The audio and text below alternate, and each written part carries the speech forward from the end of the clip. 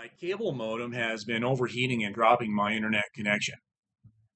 I decided to go ahead and make a cable modem cooler from spare parts.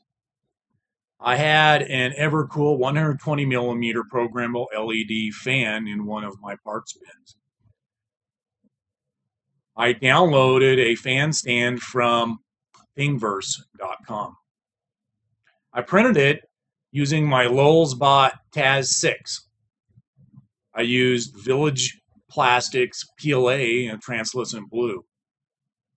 It took about 3 hours to print the stand using standard printing speed.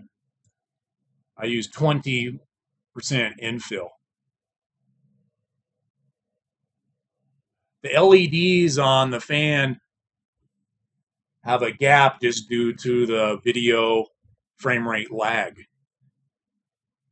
In real time, it's seamless and the text is easy to read and the blue LED circles are seamless.